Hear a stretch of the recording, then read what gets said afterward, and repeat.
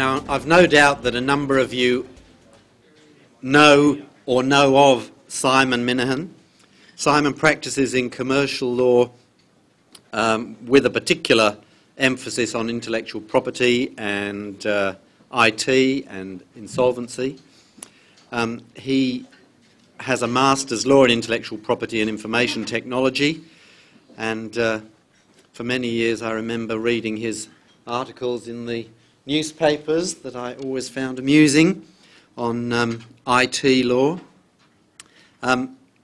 He has extensively advised and consulted on supply and implementation and licensing contracts for private corporations and entities, government departments and so forth. Simon has extensive experience in litigating and in mediating disputes in corporations law and commercial law matters and contractual and trade practices disputes. And he's on the WIPO panel for domain name disputes as a panellist. An interesting jurisdiction in itself. So without further ado, Simon will talk to us in relation to exemplary damages. Thank you, Simon. Thank you, David. Good morning. Now, we go from the salutary and general to the very particular and, given we're here under the heading of commercial remedies, somewhat marginal question of exemplary damages. And I was moved to consider this and speak to you this morning about it, in part by recent headlines, which I'm sure have come to your notice, in a case where Ms. Kirsty Fraser-Kirk has commenced proceedings against David Jones, the board of David Jones, and in particular Mr. McInnes,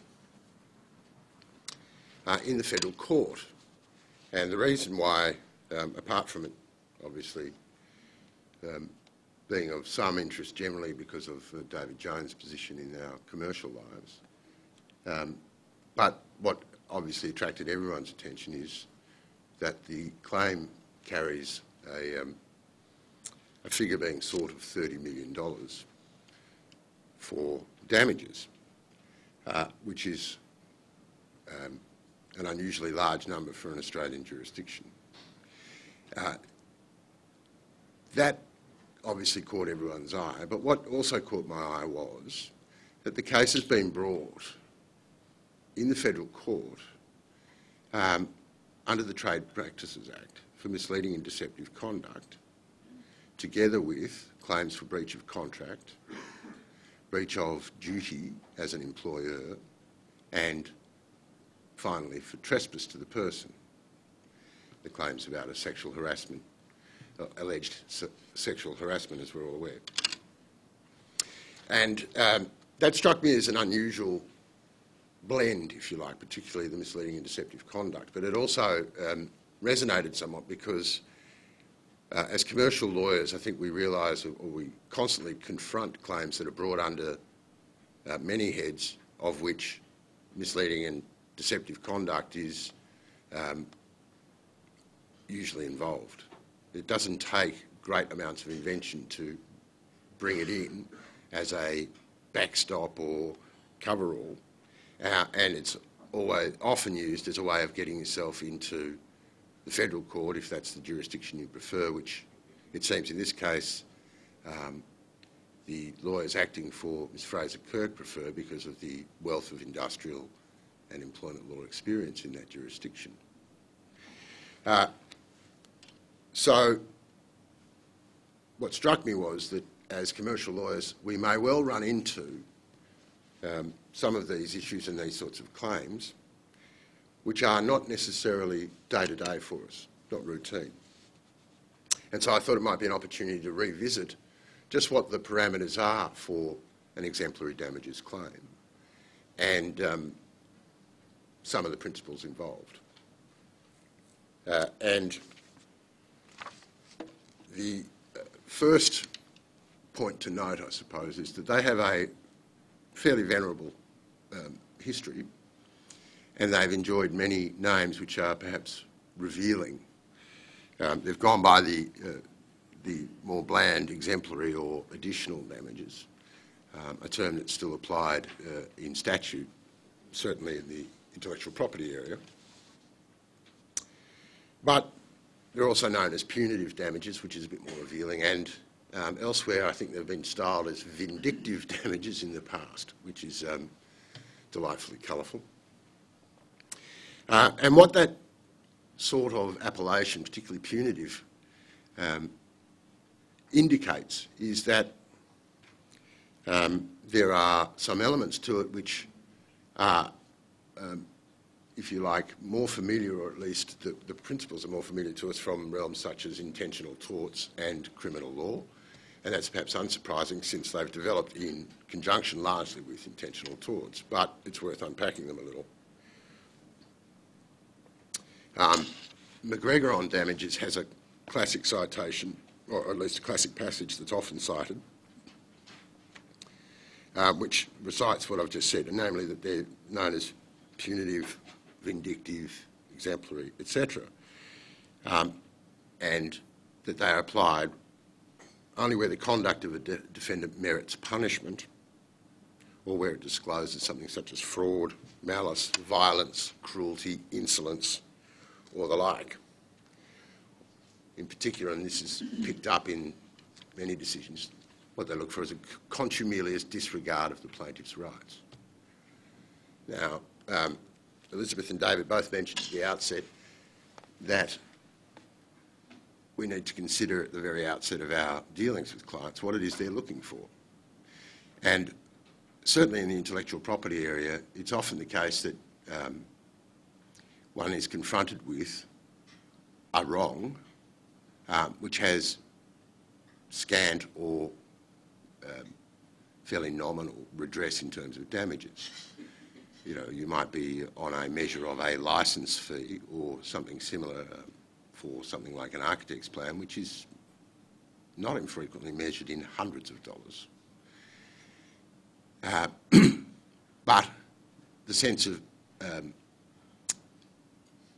aggrievement in the client is obviously disproportionate to the commercial reward.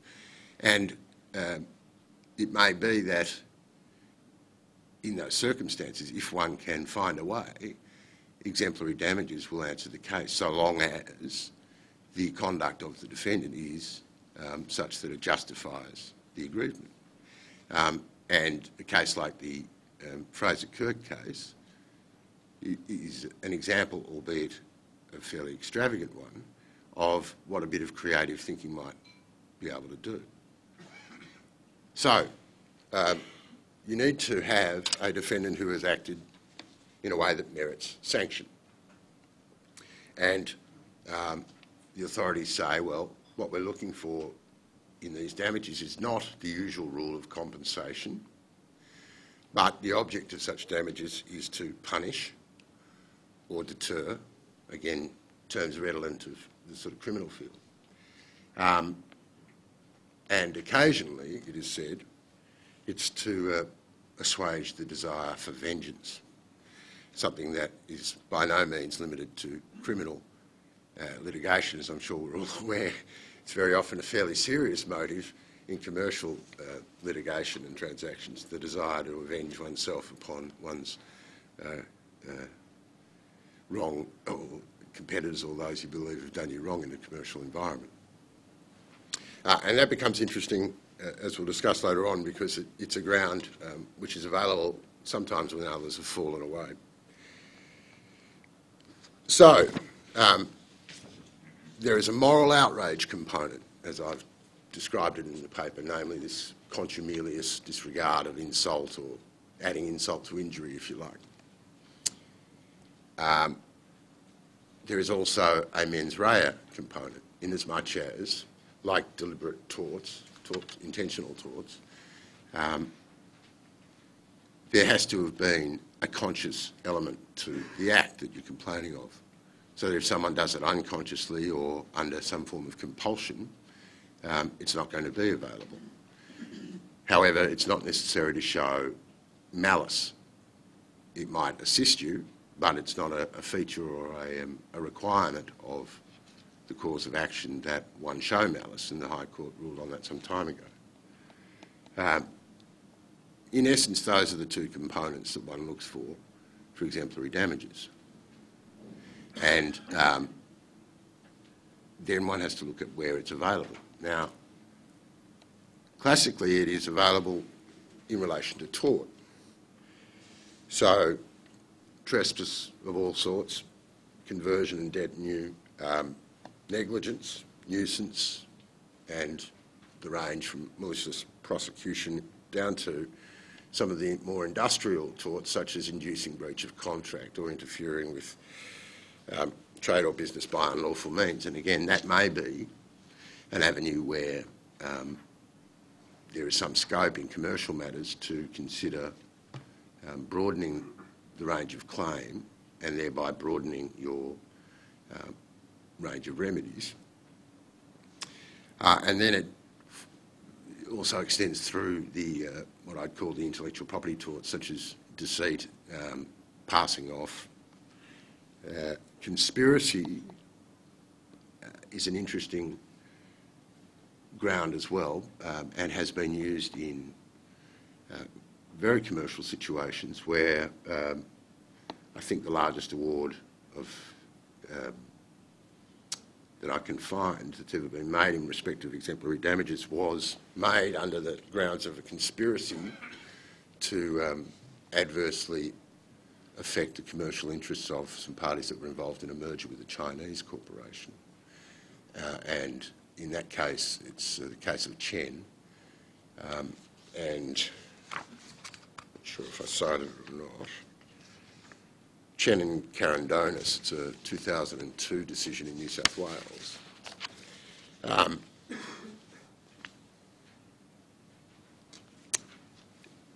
Yes, they used a company that had been in financial difficulty, did a merger with it was a shoemaking company. Mr. Carandonis he built up for his life.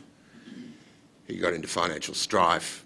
He refinanced with some Chinese partners and moved his manufacturing to China. And the Chinese partners essentially paid out debts of the company and then took equity on the basis that they were providing facilities in China. But they then proceeded to and gave him an interest in a 20% interest or 40% interest with his partner in the new vehicle, which was the Australian trading arm. But they then proceeded to transfer price by selling the shoes from China to a separate company in Australia at an inflated price, so that all the profit went in that transaction and then traded on to the company in which Mr. Carandonis had his interest, and he fast went broke. And he sued them for it. And one of the grounds was that they had together all conspired against him to basically bilk him out of his interest in his share. And that was upheld, and exemplary damages were awarded in the sum of $300,000, which was considerably more than his original investment. So it's not, while it's not necessarily obviously available in commercial transactions, it's, with a bit of creative thought, it's not necessarily out of the picture either. Classically, it's not considered in contractual disputes. It's doesn't form part of the Trade Practices Act remedies, because they are based on compensation, on cause, whereas obviously exemplary damages or punitive damages are a matter of indignation rather than compensation for a loss caused by any act.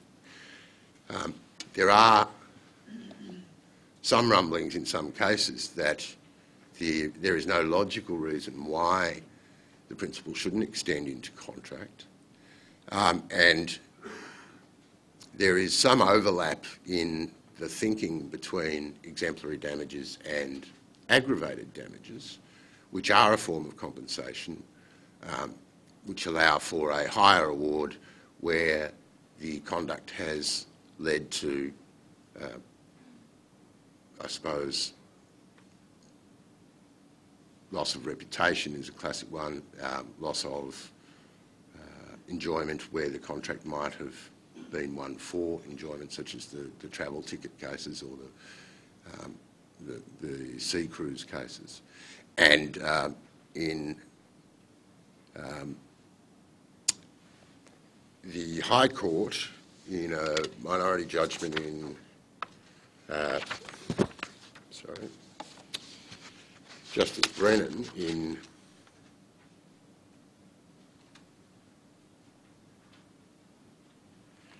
ACP New Wren, I'm pretty sure it is, expressly says, I don't understand why we don't have this head of damage in relation to contract. And there are discussions by Justice Wilcox in New South Wales decision, which I have cited. I think it's footnote 8 in the paper, Flamingo Park, although his discussion is really flavoured more as a discussion of aggravated damages.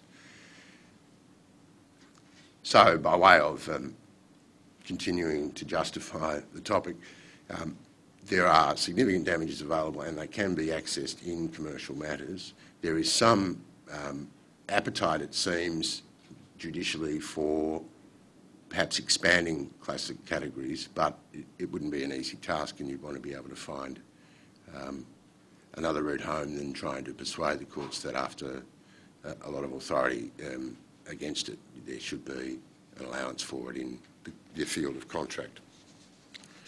So on page 3 of the paper, I've listed the areas where typically it's considered as unavailable. Defamation was, and a couple of the High Court decisions did deal with exemplary damages for defamation, but that's since been reversed by statute. The Lord Cairns Act, which is wrongful death, sorts of claims under the Wrongs Act in Victoria don't attract it either. And as we've discussed, the Trade Practices Act doesn't, Trademarks Act at present doesn't, although there are proposals to introduce it. I'm not sure where they're at. Conversely, Copyright, Patents Acts do allow for it. So there are jurisdictional limitations and there are qualifications of moral outrage and a sort of a mens rea element. And as a consequence, it's often said that the award is rare of these damages because it has to have this character. I suspect that's partly true and partly that it's not often sought. Perhaps people don't necessarily, or practitioners don't necessarily turn their mind to it or ask the question too often.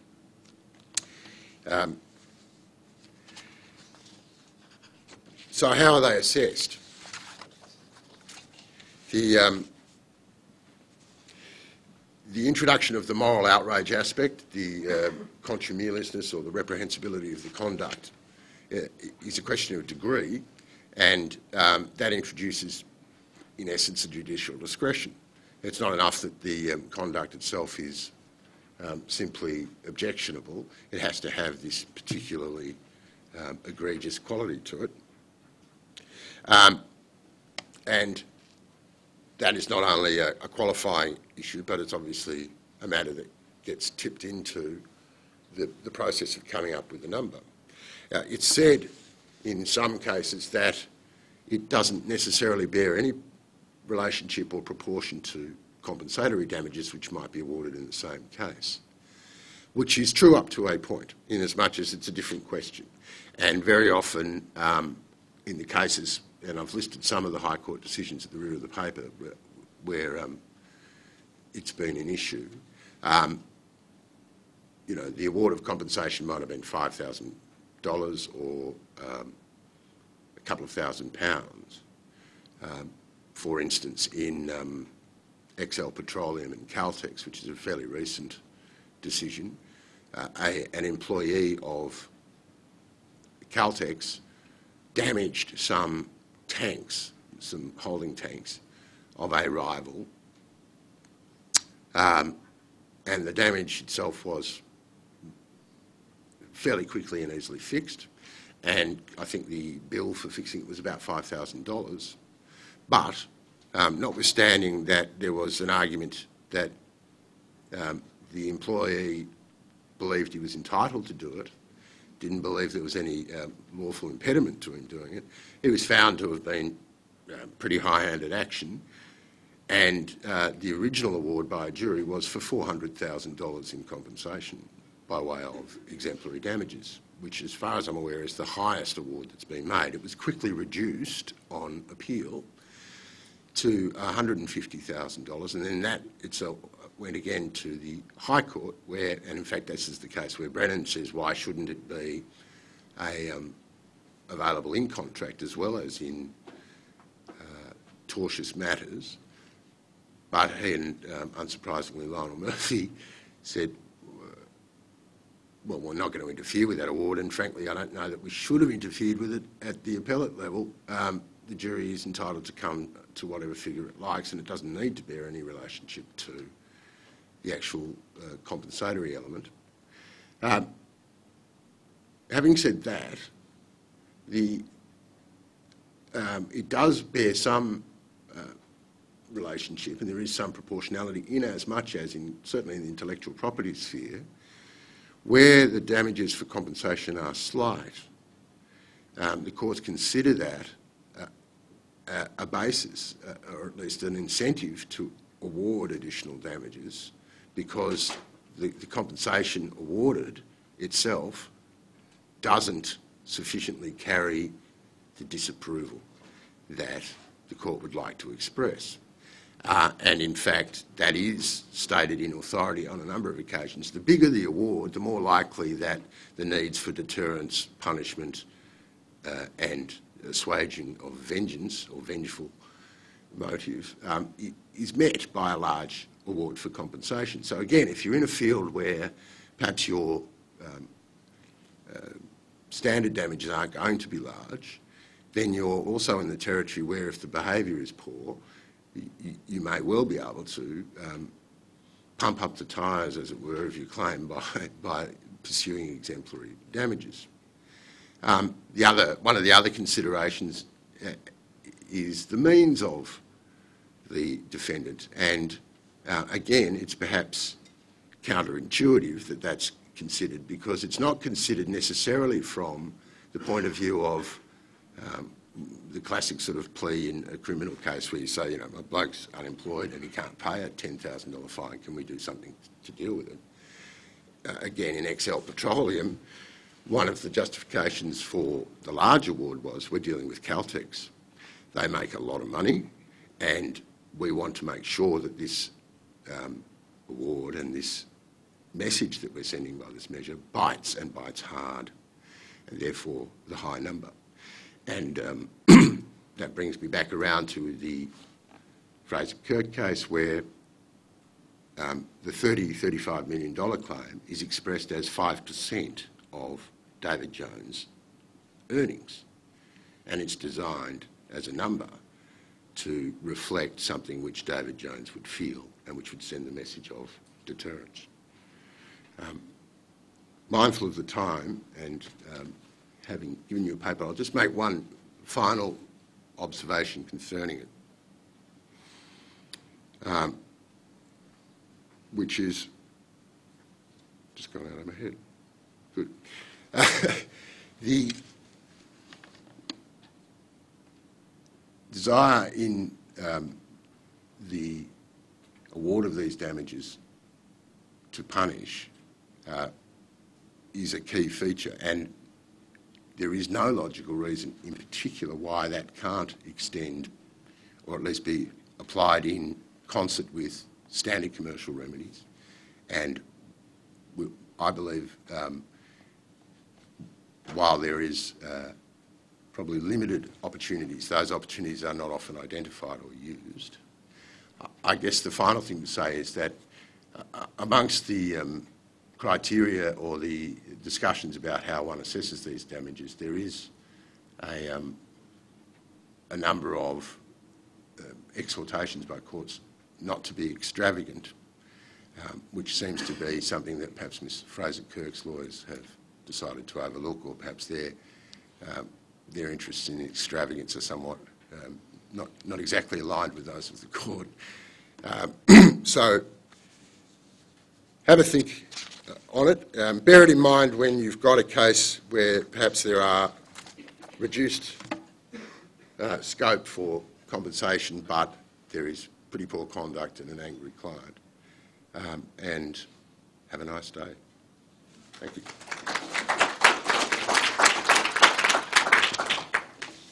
Thank you, Simon. Any questions in relation to exemplary damages, or any question in relation to Liz's paper and address? One over here. Just want to reconcile the proposition that the breach of contract and breach parking should be put into condition if they were but for the breach. And then you're saying exemplary damages may be ahead in commercial disputes. All of a sudden there's a potential windfall argument for the agreed parties if they get the exemplary damages. Well, at present, there's nothing to reconcile because the jurisprudence for contract says you can't have that. It's akin, I suppose, to a penalty argument. But the social element of exemplary damages is not concerned with the compensation or with necessarily giving a defendant a windfall. And that was the point that escaped me for a moment. There is a case involving a motor accident in New South Wales. Well, it wasn't really a motor accident. A guy drove off with a process server. Had served a bloke who took exception and started to chase him in his car and jumped on the bonnet and hung on, and the process server did that till he fell off and kept going. Turned out he broke both his legs and he was in some pain. And subsequently he was sued, and exemplary damages weren't unsurprisingly considered and awarded. But in that case, it was a compulsory insurer scheme, and the argument was, well, who's this going to punish or deter? This bloke isn't going to pay a cent of this. It'll wind up on the insurer's head. And the response was, yes, well, that's true, but it'll deter any feelings for vengeance. And so the award was made. But that means, that very clearly says that these are not about and have no bearing on compensation, but it's an opportunity for us to say we don't like this kind of conduct and it's antisocial and we're going to make statements about it. Well, there is no reason on that basis why it shouldn't be available in relation to any conduct that answers that character or has that character any time the court is seized of it. That's the logic, but at the moment the jurisprudence says you can't go there. Any other questions? Lady here. Simon, I was going to ask you about the extravagance of the David Jones claim and the stratagem that might be behind that, because it is extravagant and it obviously draws a lot of attention. It certainly tells David Jones that she's not going to settle for peanuts, and it presumably brings them to the bargaining table, and they have a mindset whereby they realise she's probably wanting more than less. If that stratagem doesn't work, is it also likely to perhaps have an adverse effect on the perception of the claim by the court? I think it already has had that. My guess would be, and the danger is it trivialises what's otherwise a pretty important question for corporate life in Australia by bathos, by exaggerating. I mean, one of the lead cases in America in this field was relating to a Ford car that was released with faulty petrol tanks, which would have cost $11 to fix, was the evidence, per car. And Ford made the decision to just settle cases, which they did the maths and thought it would be cheaper. And of course someone got hit in the back and then the car blew up. And the original award was for 120-something million, I think, which was reduced to $3.5 million in America by American courts. Now, if that case attracts $3.5 million by way of exemplary damages. It's pretty hard to see an Australian case where the highest award I can find that has been maintained is $300,000 in the case of Chen. It's pretty hard to see that being maintained, I would have thought, or anything like that number being approached in an Australian jurisdiction. So I think it's about publicity. I think there's an agenda there. It's about putting the case right up front, partly to put pressure on David Jones perhaps, but partly also to ventilate the issue because of the grievance, the sense of grievance in the plaintiff. One hesitates to suggest that there's any collateral benefit for the law firm, but perhaps there is. Anyway, I'll stop there. An outrageous suggestion. Any other questions, comments? No? Well, thank you very much. Can I ask you to thank our speakers in the usual way? Thank you.